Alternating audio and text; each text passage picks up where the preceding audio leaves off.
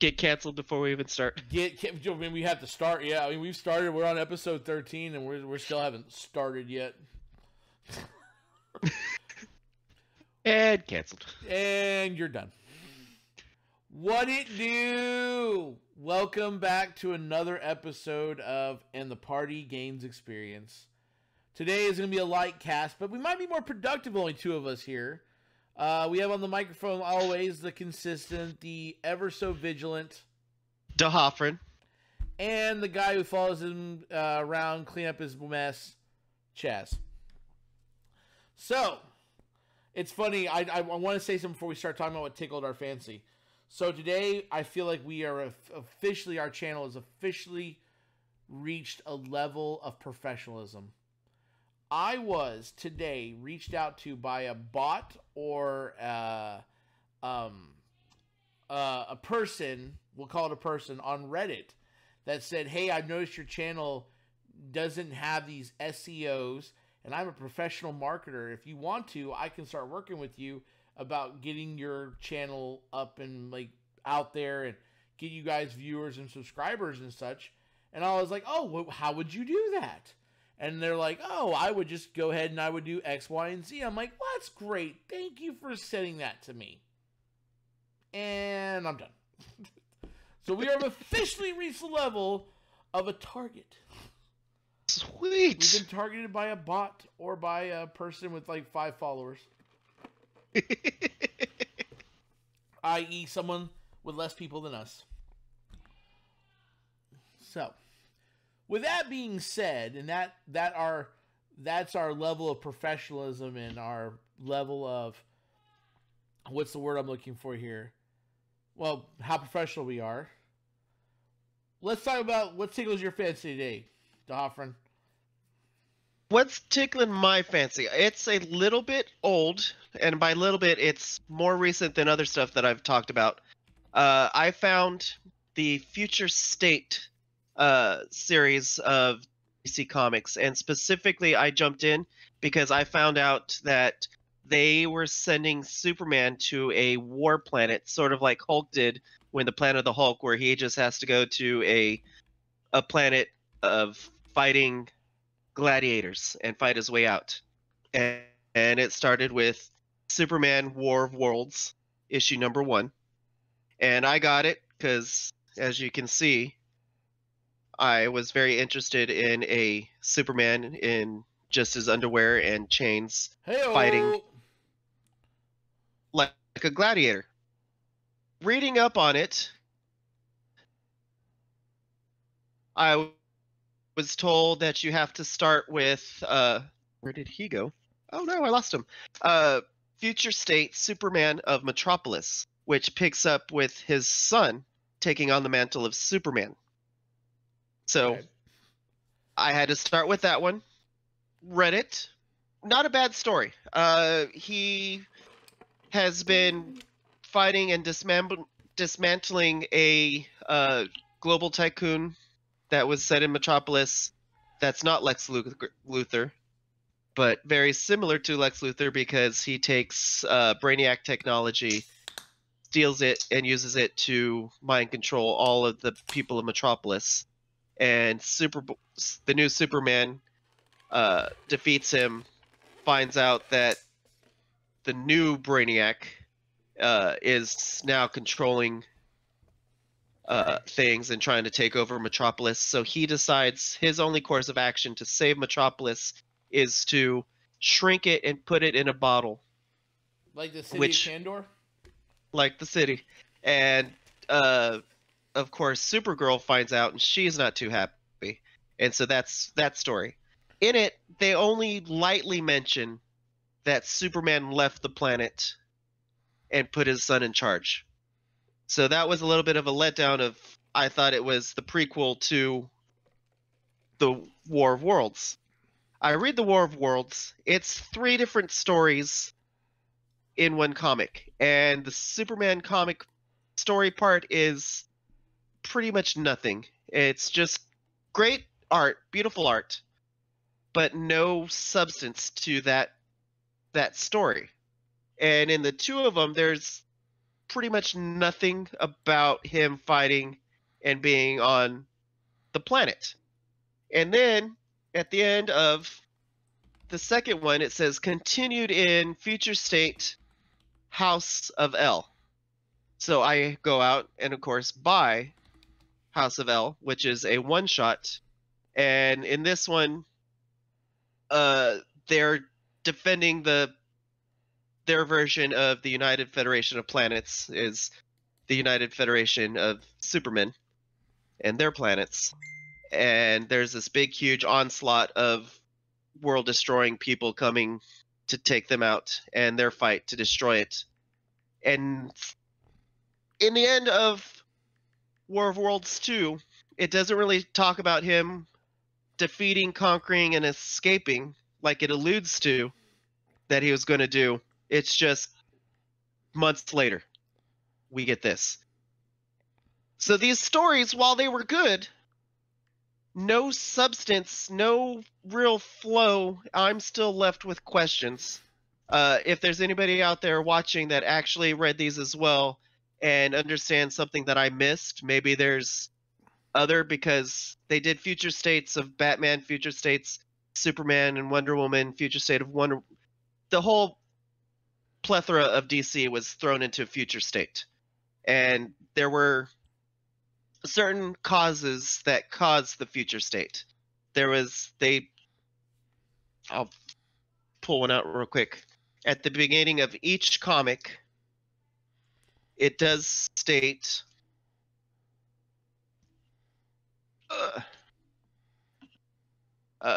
the triumphant victory of the heroes saves all of reality from the brink of destruction and shakes loose the very fabric of space and time.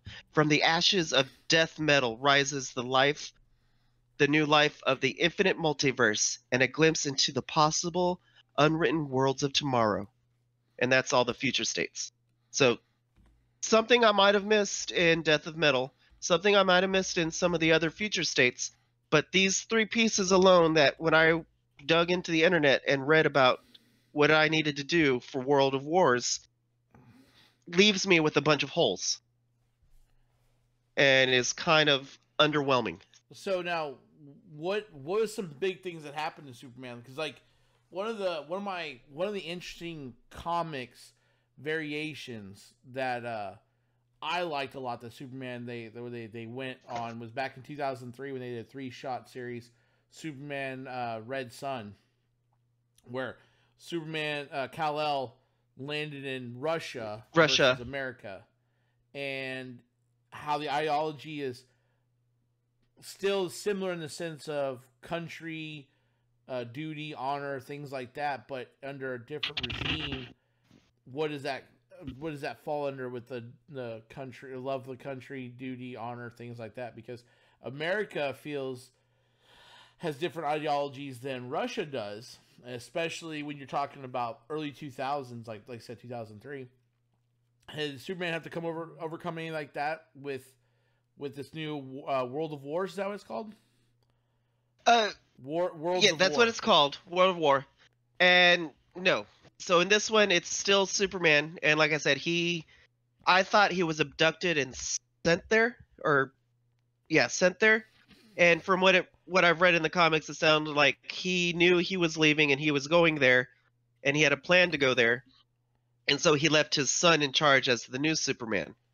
So it's still just the regular Superman from America that went off and left Metropolis, and they kind of talk about that in the Man of Metropolis things about him leaving us, and is he really gone? They talk about all the despair that has happened since he left, and if he was really still alive, would he not come back to us when we really need him? And everybody is upset and confused about what his son did, and they're afraid of, not afraid, a little bit afraid, a little bit concerned. Is he able to do what Superman could do? Because as far as everybody else is aware, Metropolis is gone and missing, and it's because of his son. Well, it's interesting because I love how this segues into like the conversations of like Superman versus.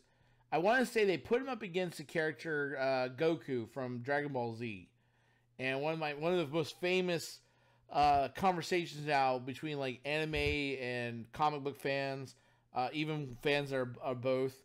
I think anime, a lot of people go with a lot of the older anime people kind of go with Goku versus Superman, and now it's One Punch Man versus Superman.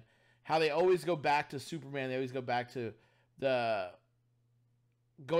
Superman being the strongest DC character, being one of the strongest DC characters. But it's funny, I was reading like when we were talking about who would win in a fight between Goku, One Punch Man, or Superman, these kind of characters, where Superman, the dichotomy of Superman is that he can't lose. He has to lose first. And then the way he's written, he has to come back. So the same thing with Goku, same thing with, except for One Punch Man, he can't lose, it looks like. But like Goku, they have to lose first. Like no matter what the battle is, they both have to lose.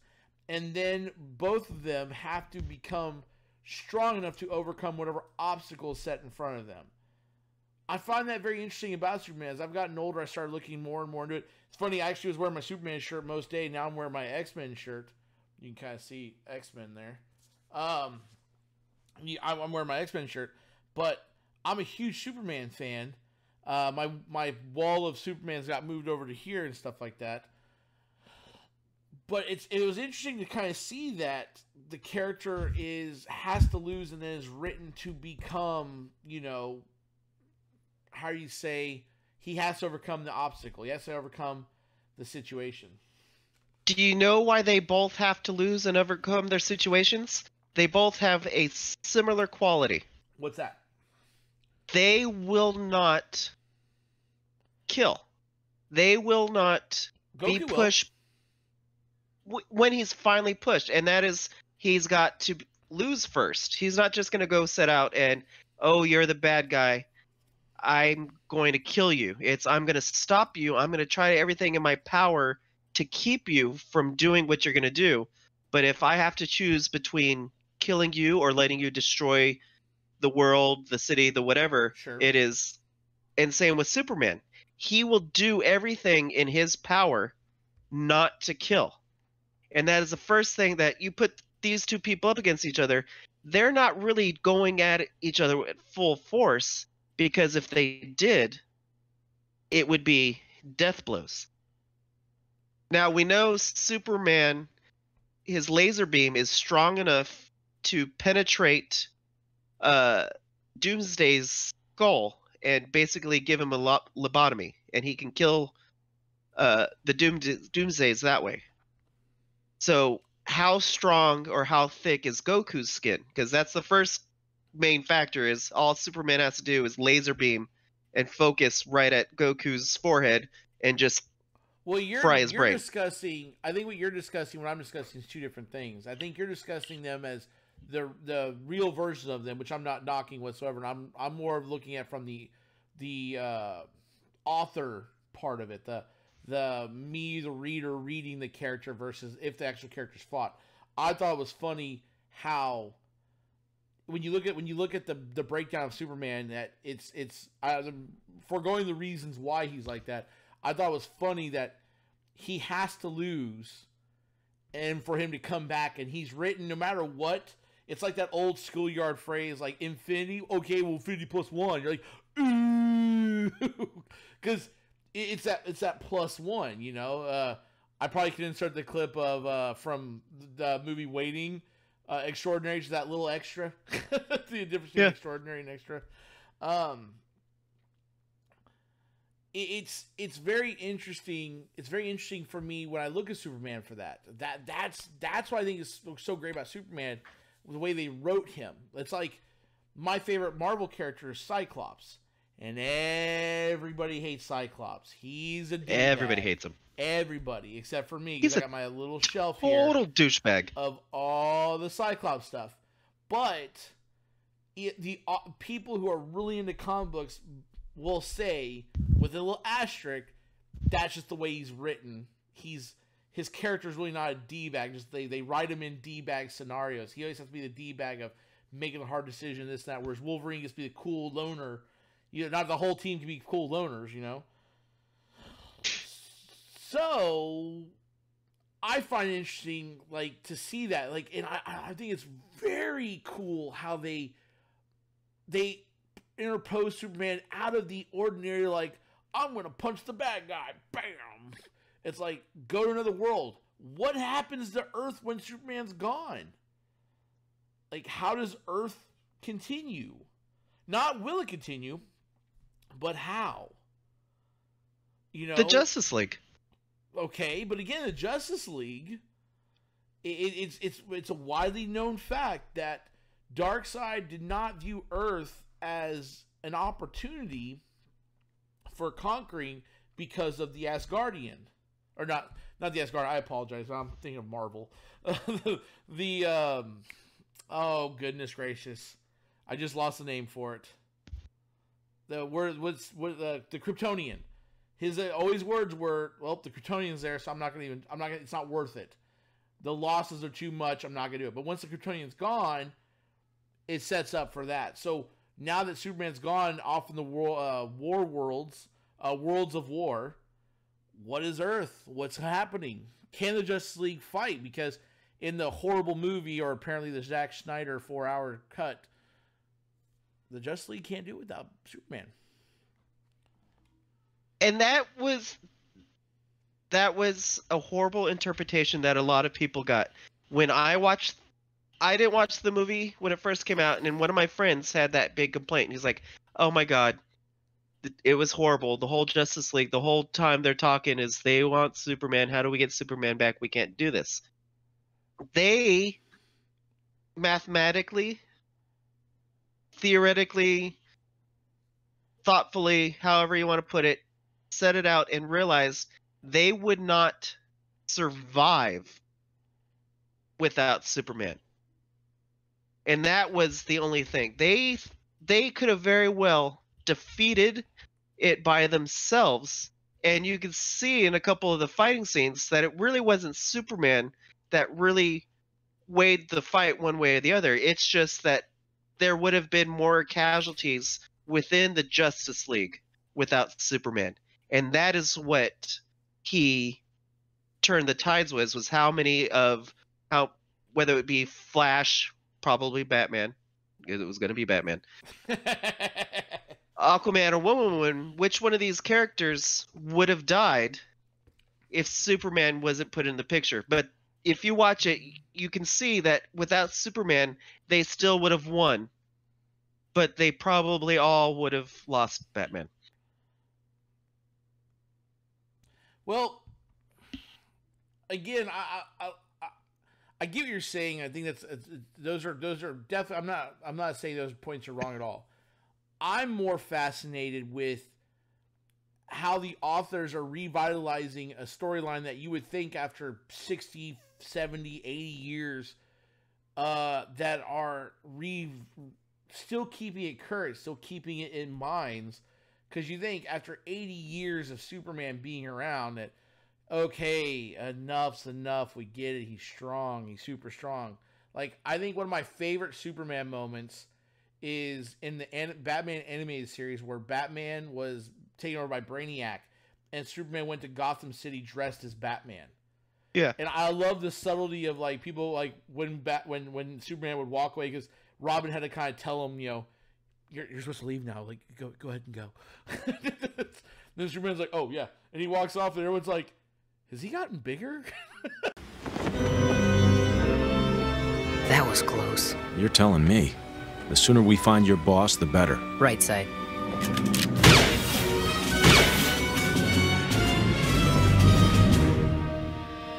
Does he look bigger to you? It's like, and then when he fights Bane, and Bane gets drop on him and does all the stuff to him, and it doesn't hurt him, but he's able to, like, you know, knock him around and stuff. I think it's funny to watch Superman get caught off his guard, and I like when the authors take the liberty of, like, throwing him around, getting him beat up a little bit, and then of course he comes back with, like, I'm I'm fucking Superman. I'm gonna rip out of your manacles and I'm gonna beat the piss out of you. Well, and there's a lot about Superman that people don't remember or a lot of people read because there is a plethora of multiverses. There's a plethora of stories, but we forget that there is a Justice League Dark, I think it's called, where it's all the magic users. You've got Constantine, the Demon, uh, are part of that Justice League that deal with magic and the dark arts. And in one of them, Superman was there, and he started off in the beginning of the comic. He walks up to this house, this mansion, and he knows whether it's that she talked to him telepathically, I forget, but he's got this sense, and he's aware that there is this powerful, magical being inside this place, and he literally turns around and says, "Nope, I'm out, Peacio. This I can't touch." And it was the Enchantress, and he had to leave it up to somebody else because this was something that Superman was not fit or built to deal with. And he has his limitations, and he knows when to quit, but he also knew that there were other people who could take care of it. Had there not been somebody there, he would have fought and probably died again and still won, but in doing so sacrificed his own life. But because there's other cannon fodder to throw, he's like, no. Well, I mean, yeah, he sees a battle he can't win because Superman is susceptible to magic. I mean, his weakness is magic, which I like the fact that everyone has a weakness. That's these make these characters like more interesting when you can't have a character impervious to every single thing there is. I like that, hey, magic, that's what does it.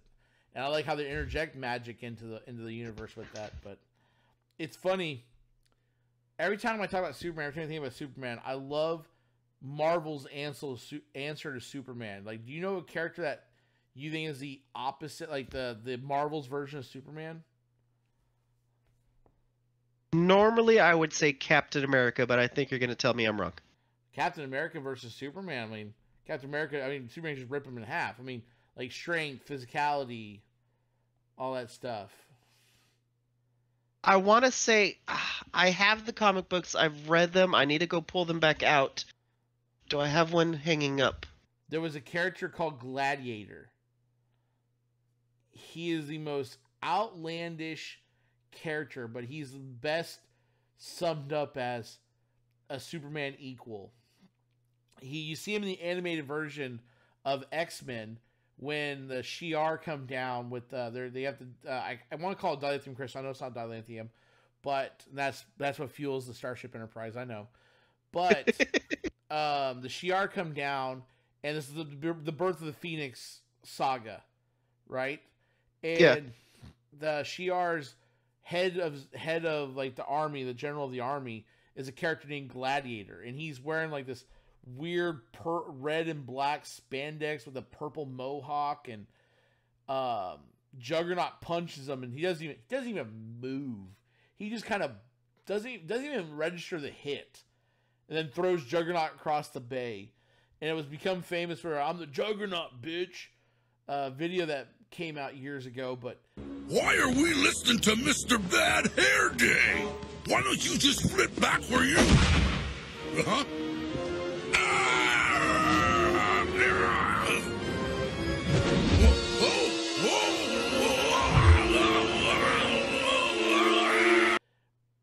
I like when they do that. Marvel coming over to Marvel and DC kind of go back and forth with each other, and I like when they create a character that's Moon Knight would be Batman in Marvel, and Gladiator is Superman in Marvel, and then you have other characters in DC that kind of go back and forth between the two. But it's very interesting to me to again see like all these arcs, and I like it. So I was wrong. I thought I was about ready to say, because I thought it was Captain America he fought in they did that crossover, Marvel versus DC. Well, Captain America would fight Batman, not Superman. It was Batman or Superman fought Hulk. the Hulk. Yeah, I got the comic book right there. It's on my wall. Yeah, that's what I was looking for right now too. It was mine, and Oh, I you have a remember copy of that too? Yeah. Oh, it's not a comic you see every day, so you Yeah, see it on my and wall I think- when you come over, and you never said I had that one. Sorry. No, you're fine. You're fine. I didn't know.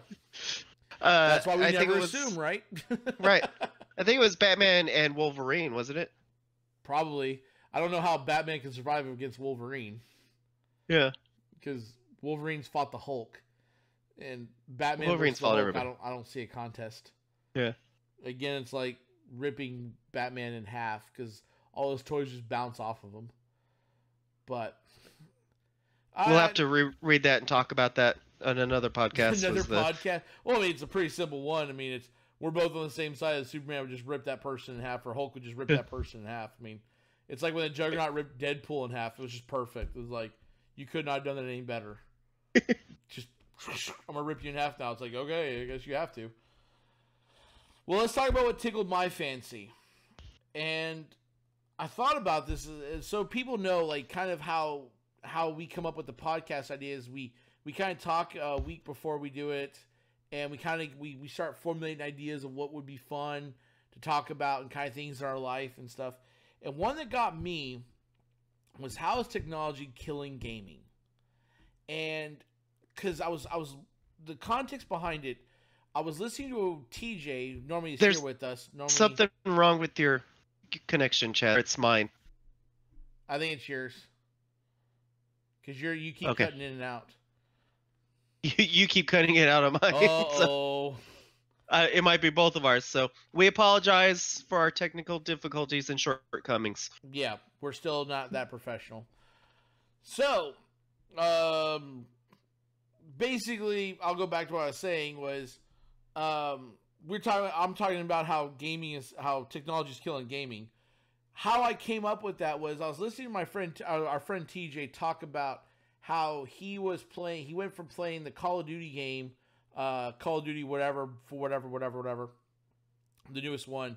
He went back to Apex Legends, and in Apex Legends he was getting his butt whooped because he didn't have an auto aimer and an aiming bot. And it made me start thinking, like, why is that? Why do you guys use that? Like, shouldn't you be, like, solely winning off of the merit of your ability, not what a game could do for you, not what a program can do for you, macros and stuff like that? And it got me thinking about tabletop. So when you look at 5th edition D&D, and 5th edition D&D, one of the modules, one of our co-hosts, Thor, brought this up to my attention. I agree with him wholeheartedly. When you look at 5th edition modules, when they look at the flavor text of a module, when you walk into a room, it's very blasé. It's kind of like the room smells of rust and salt, and you hear the drippings from the overhead stalagmites, or stalactites, whichever one's on top, dripping down into a puddle. You're like, okay, cool. Versus like 2nd edition, like the creaking of the wood reminds you of the old chair your grandmother had, and the musk from the Odahai's dead body is reluctant. It brings you back to a time of, it's very much more in detail, very much more tells you the story in that flavor text versus there's water dropping from the ceiling. And I think technology is doing that, killing our imagination, to where now it's like, unless I see it, I don't care. I don't want to hear it. What do you think, Chuck? Or DeHoffer? I've got many theories about this topic. That scenario specifically, I think technology has given everybody so many options that the reason it ruined it in that scenario is that it made the writers, I wouldn't call it lazy, but less concerned about flavor text, because even before technology,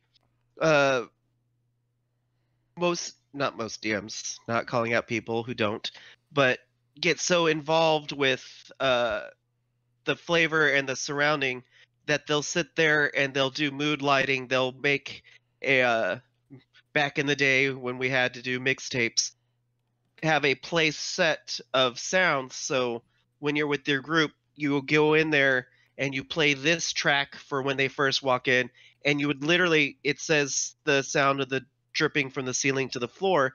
They go out and they get that sound clip. So you walk in there and say, all right, you enter the cavern, and then they play it and you hear the dripping and they immerse you in it. And so the writers got used to, all right, that's what people are already doing. Now with technology and the internet, they're going to find the picture, they're going to download the ambiance. We don't have to give it to them. And I think technology has ruined it in that way, of them thinking, oh, they're already going to do this, so we don't have to embellish because they've got their own setting in mind of how they're going to put this there.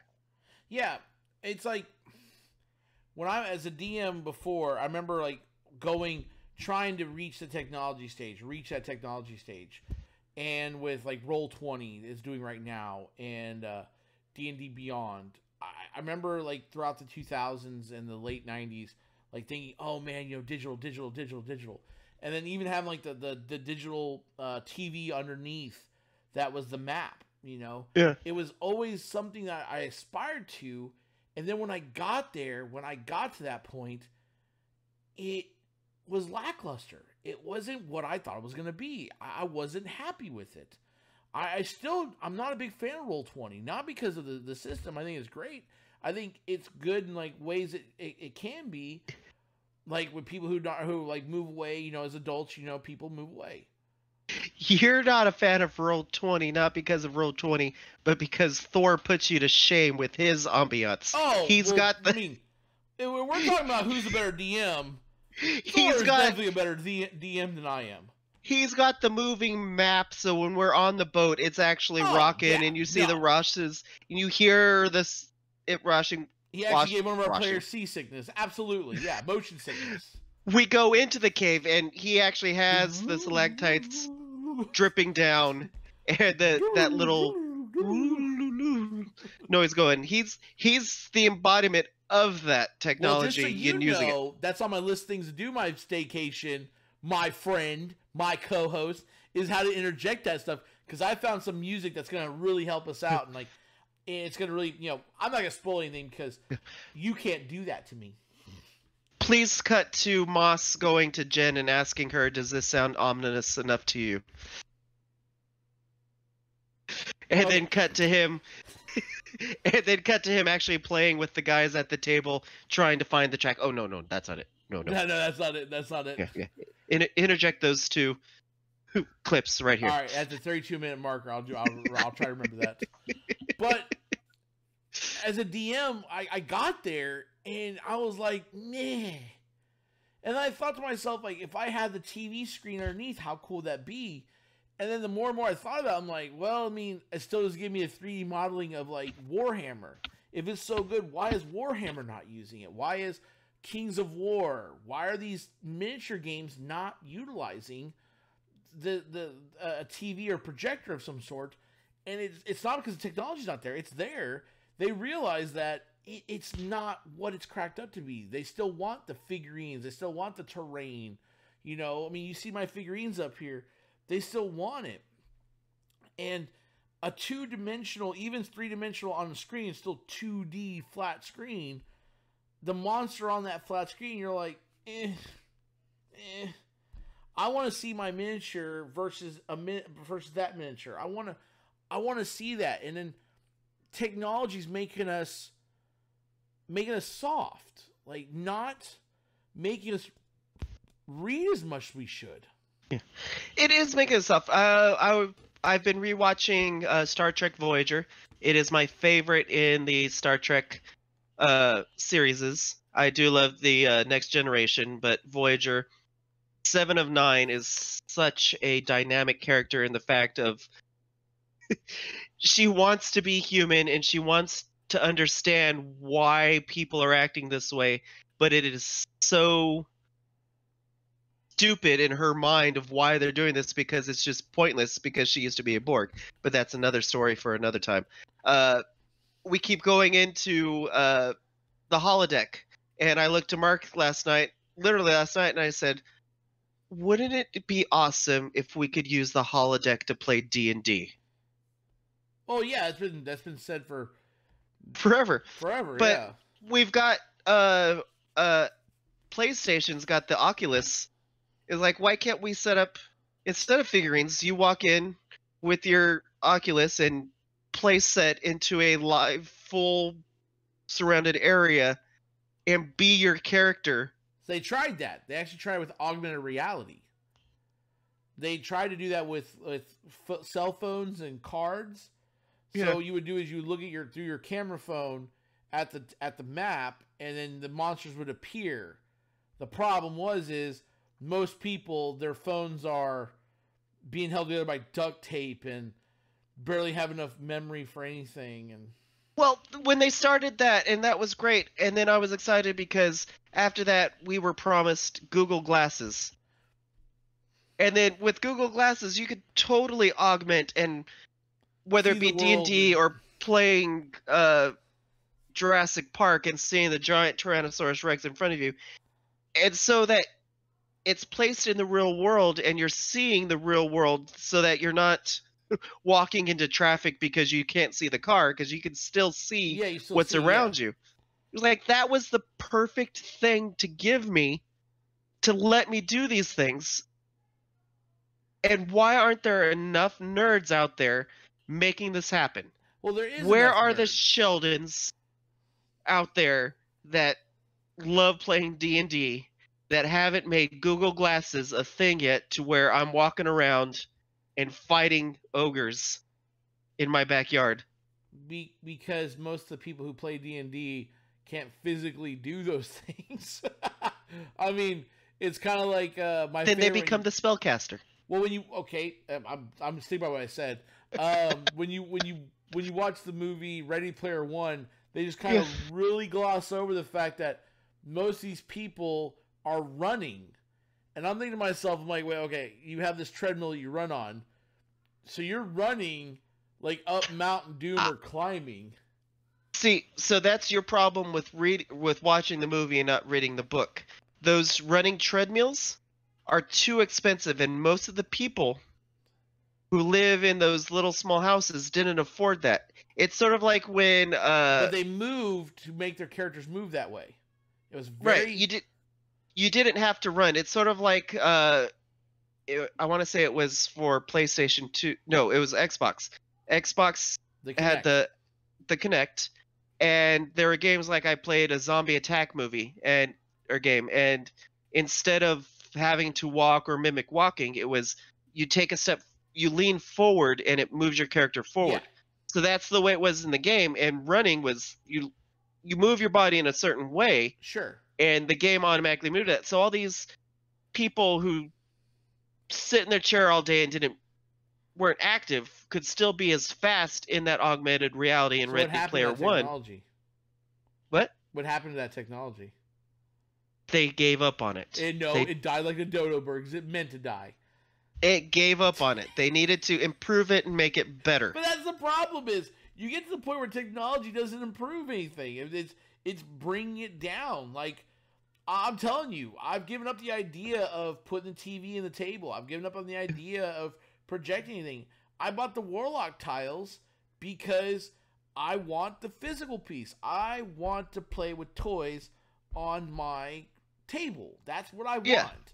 That's what we all want. That's what a lot Because of as people kids, we weren't able to have all those things, or we did want. and My we kids miss right it. now, I've got expensive toys sitting out there. So as adults, we want to go back and play with the Oh, no, toys like we but- did as but kids. I've got kids out here. I got 2 kids of my own, and I've got them expensive gifts, expensive toys, but they want to play with my little figurines. Yeah. And they don't even move. They're articulated. They're just D&D figurine. But yeah, my 4-year-old boy is like, I want this. I'm like, you're this articulating dinosaur that mouth does this and talks and this and that. And he's like, I don't want that. I want your D&D one. I'm like, well, no, I painted that. That's what I painted. It doesn't move. I need him for a game. And he's like, well, I don't care. I want to fuck him up. You know, like, ah! That is why I'm glad I don't have little kids, because my Tyrannosaurus Rex that I spent hours painting with you. Yep. See, mine's over here. I'm not going to get up and get him, but he is missing like the paint on his face is all like faded off and chipped away. Oh yeah, no, you totally made a giant purple and pink and blue T-Rex. Like, I would totally break a child's arm if they tried to touch it. Break a child's... Yeah. Like, we're all glad you don't have little children. Have little children anymore. I fully understand why I keep my toys away from kids and why I don't keep children's, because I don't have the proper... But but going back to technology ruining gaming, I think that... Go ahead. The real thing for D&D, why technology is ruining gaming. It used to be the DM end all be all. If I said as a DM, this is how it's going to be, deal with it, the players used to be, all right, DM rules. DM final rule. Now it is, oh, you told me I couldn't do that? Well, I've got 5 different web pages and Reddit threads that tell me that you're wrong and I should have been able to do it. Well, it doesn't work for my game. As a DM, I'm going to say, no. 5 threads. It tells me. How dare you tell me I can't do something because technology tells me that you're wrong. And it should always be DM's call. And now we have 5 people in the middle of a Wednesday night game looking on the internet for pictures of foyers to show the DM to tell the DM he's wrong. True story. They lost that battle because they lost the DM. But I think the gaming is suffering from technology because now technology is, people have this false sense of expectations from gamers. From game developers, they're pushing the envelope with visual effects and audio effects that they're losing sight of what makes a game, like a storyline. They sacrifice storyline, and now even game production companies are like going, "Oh, I know what I can do. I can make it retro by making it 8-bit, but still shit storyline, still shit." It's like people are so immersed in the way things look and the way things are versus the way things should be by what's story driven, what character is driven. I don't give a shit about this character who just died. I don't care. But whenever, like, I remember playing, like, for example, Shining Force 3, there was a character in the name Oberyn, and he was just a throwaway, just random person you got. But I liked playing him so much because he was one I connected with, that if he died in a battle, I restarted the game. I restarted the battle. Like, nope, he will live. He needs experience points. And I think now it's hard to find that in games because technology, it's like the developers like, we're going to have like 2 people author this, but we're going to have this team of hundreds focusing on the fact that the grass moves with the wind. And when they're like, hey, did you notice that the beads of sweat off the person's brow is individually rendered and blah, blah, blah? And I'm like, yeah, but why didn't you have a low, a high? Why didn't you go through all these basics of storytelling? But did you see the sweat? The sweat had a reflection. I get that. Breath of the Wild. Beautiful game. Wonderful world. I spent hours in it. Too much time in it. It had a decent story, but I think that I loved it more for the graphics. You could see the wind and the grass rustling, and it looked like real grass. And just the art of that game and what I can do in it. And I think that they sacrificed a little bit of the story because the story wasn't bad. And I was able to follow it, and I liked the story. But I don't think it was in depth as it could have been. But what I got in trade was an open world, like you're talking about climbing the top of that mountain Oh, Jesus just to Christ. see what's on top of there. Just make sure you pick up that one rock. There are so many places in Breath of the Wild where you literally have to climb and find your way around. And by damn it, I will spend 2 days on this game trying to find a way to climb up this mountain, and I'll have to sit here and wait for the goddamn rain to stop because I keep slipping, because I will make it up there. And then fix that. There's climbing suits that work better in the rain. Nope, they still slip. I got it. I got the climbing gear. But there's fish and foods. But when you look at Breath of the Wild, and I found the equation. I know exactly what you're talking about. I watched this guy break it down, and I had this epiphany. When you look at Breath of the Wild, from a Zelda fan standpoint, who's played a good chunk of the Zelda games, I didn't play a lot of Zelda games because I was in the Sega, not Nintendo. So I missed out like Ocarina of Time, Majora's Mask. I missed out A Link of the Worlds. I have A Link Between Worlds on my 3DS.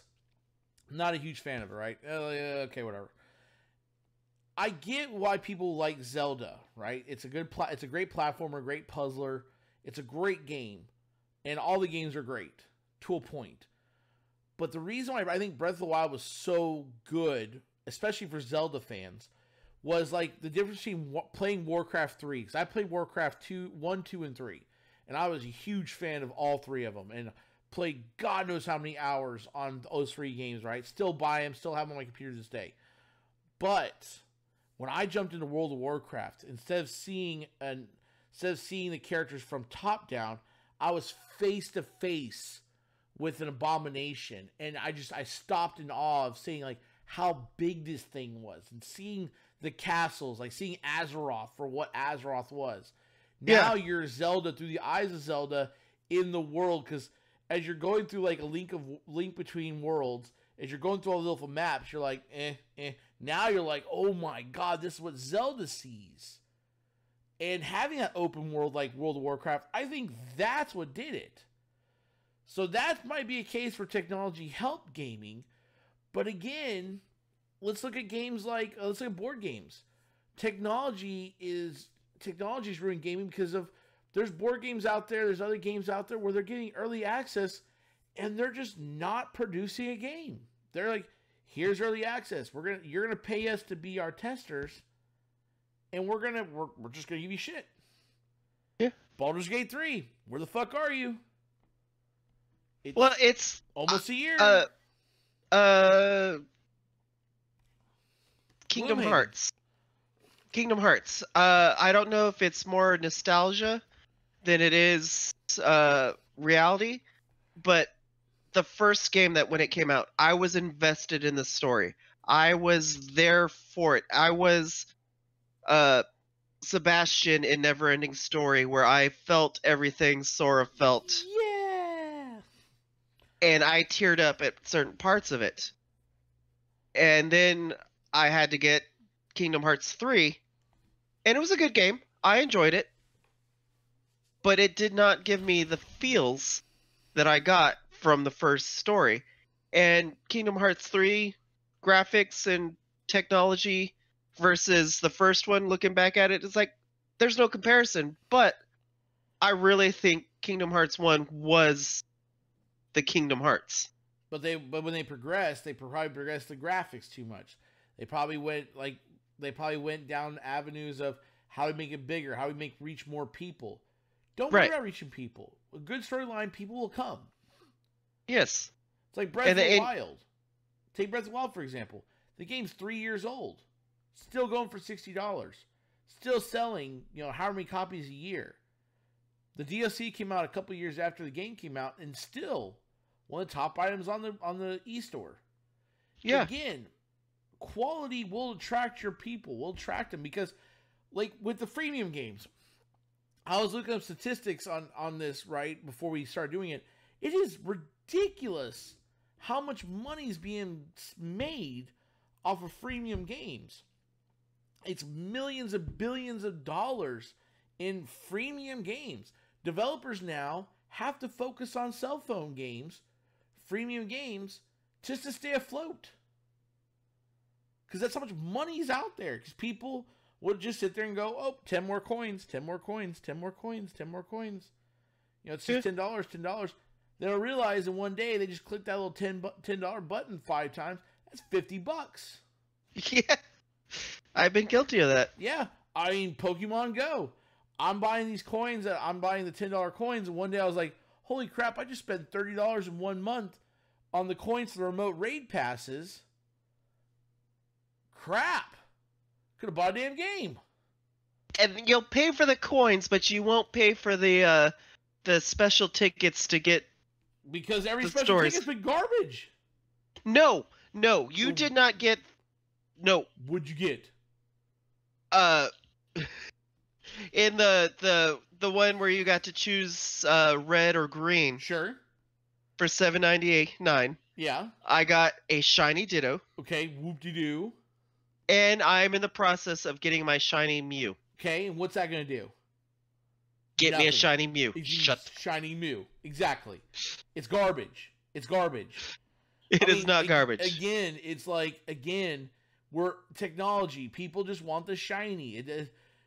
All you gotta do is pay $8. Give me a shiny Mew if you just happen to go to Venezuela and went to this one AR part and here and this, that, or just something random or special. Something that makes it rare. Not, hey, I paid $8 for it. That is the reason why technology is killing gaming. It's making it to where you're rewarding bad behavior. You're just rewarding bad behavior. $8. Like, I had this the other day. A friend of mine invited me to a legendary raid, and there was 2 of us. And 10 seconds left. I'm like, okay, 5 seconds. I'm jumping out. And 5 seconds, I jumped out. That friend chastised me, like, how dare you jump out? How dare you jump out? I'm like, I'm not wasting money on this. This is stupid. This is stupid. Oh, it's just 99 cents. 99 cents. Fucking 5 times this. $5. Compounded. That's a game. That's a damn game. $5 is 2 D&D minis. And look at some of these indie games that are out there. There are a lot of indie games with lower graphics that have better stories. And if people saw them out there and if they made it to mainstream, would be so much more popular. But they don't get it because first they're indie, second they don't go for the right graphics. But a lot of these people have better stuff than what is being put out in mainstream. But again, this is a statistic from 2019. There are more than 2.7 billion gamers out there. The market for gaming is $159.3 billion. And 85% of the industry's revenue comes to free-to-play games. As of February 2020, I'll post the statistics in the description. I'll put the link to the website. The freemium games developers have to jump on the freemium game, which makes the freemium games ridiculous. And it's ruining gaming. It's ruining gaming. Technology's ruined it. Cell phones, smartphones have ruined gaming. Because now, when someone says, oh, I'm a gamer, everyone's like, oh, it's evolved. It hasn't evolved. It's de-evolved.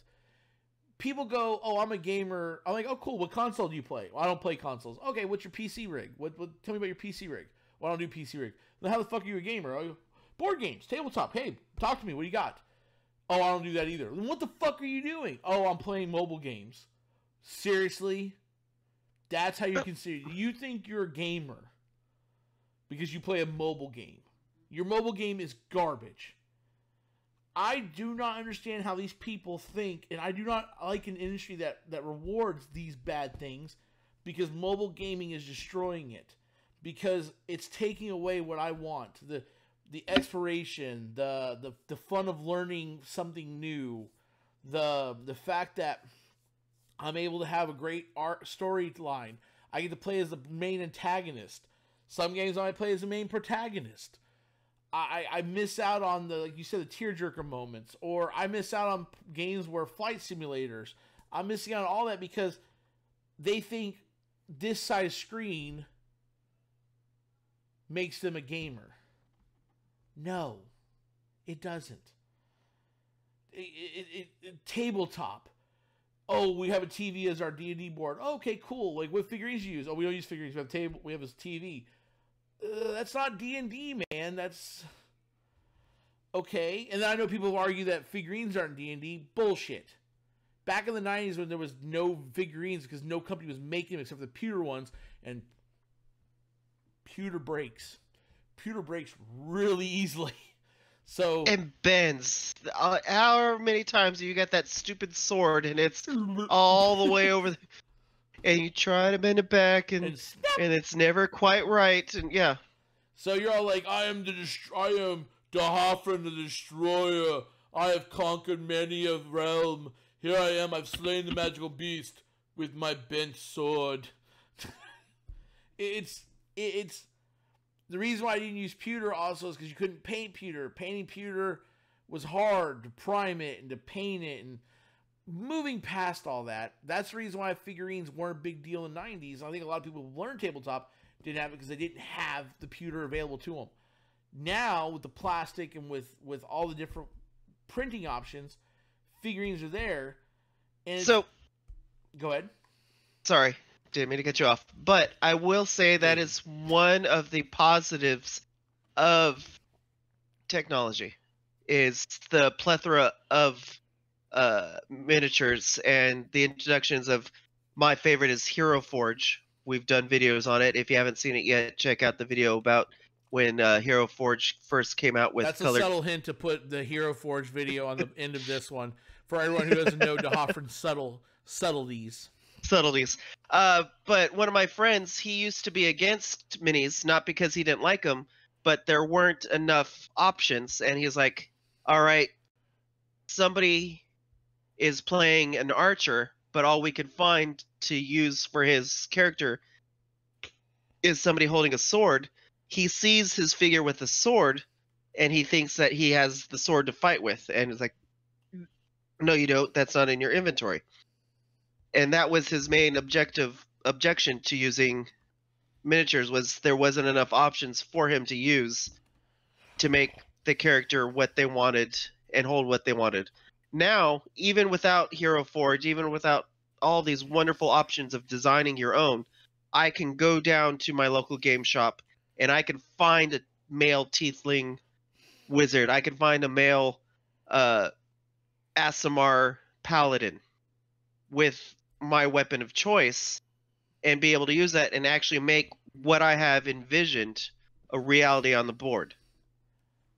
But again, it's going back to my topic of how technology is destroying that gaming. Is there are some lot of benefits. There's a lot of benefits, which we can go into another topic of how technology is furthering gaming.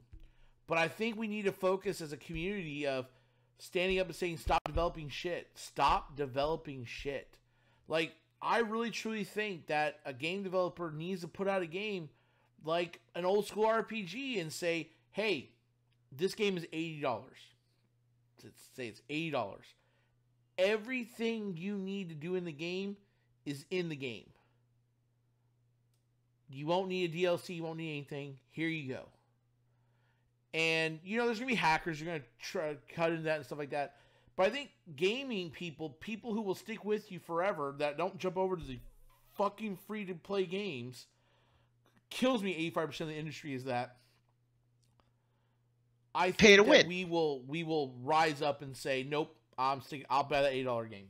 I've had many friends who've stopped playing games because they've spent years, months, time in the game, getting the gear, the top gear, and working for it. And then all of a sudden, they start doing pay to get what you want stuff. And all of a sudden, this kid that's been playing for 3 days bought a weapon set.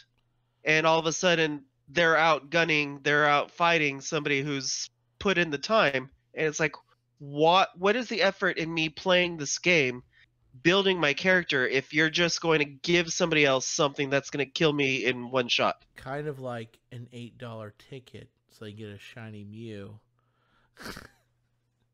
In a collector standpoint, it's lost its appeal whenever I can pay for something. When I can pay for a suit of armor, when I can pay for a shiny item, when I can pay for it instead of earning it, it loses the lackluster. And technology for the industry to stay afloat is rewarding bad behavior. We are rewarding bad behavior. We're industry people that should be no longer there should no longer be there. Churn out good games. You know, I would love it if we were in a society to where they said, "Hey, you 10%ers, here's your 10% games." I wish there was a category in Steam, at GameStop, wherever. There's just a sliver, 10% right here. If you're not that 10%, don't buy the damn game. You know you won't buy it. Just go somewhere else. And I want a complete game, damn it. I want a complete game. I want a game like Gloomhaven. Gloomhaven is a board game, set a standard of meticulous board games. Digitally, they suck. Early access, they suck. Make the digital version. Focus on one or the other. Don't make both. Sorry. Technology. Let's start with one. Bad. Technology bad. Tablets. Technology bad. I hate tablets. I hate tablets. I hate cell phones. Tablets go away. I hate tablets. Surface Pro is the only thing you should have. Get rid of the iPad. That's all. Yep. See, boo. Boo. Ruining everything. Because he's a culprit, everybody. He's a culprit. Him and his husband neglect their PCs, neglect their consoles. Don't you dare say it. I'll pull up your Switch statistics. You have now gone to the offline stage. Not how many days the Nintendo's given up on you. Shut your mouth, sit back, and go, I'm a bad person. I am a recovering person. You are what a am premium. What am I using to talk to you right now? My tablet, my phone, or my PC? Your PC. I'm using my PC. What do I use every time that we game? Your PC. My tablet, my PC. Okay. I'm using my PC. What do I play Magic Legends Online with? My PC. What do you play other games with? There we go. That's it. See, I there's a scene from one of the greatest movies of all time, Remember the Titans. I hate the fact it's a football movie. It's such a good movie, but ruined with football. Ruined with sports. You hate that movie because you have to watch that clip every year. Yeah. But there's a scene in there that everyone always skims over that has changed me, is prolific to me. It's changed my life. It's right after the main coach was just the brick was thrown through the window of the secondary coach, and the secondary coach comes up and says, you know, if you didn't cause a problem, people wouldn't do this. And he says to him, I don't dance if I don't hear music. I don't scratch my head if it doesn't itch. Every time I tell someone I say this, like I made the things about you, you're like, well, what do I do with this? What do I do? I'm like, that's fine. Those are 2-3 things. Now, the other plethora of stuff you do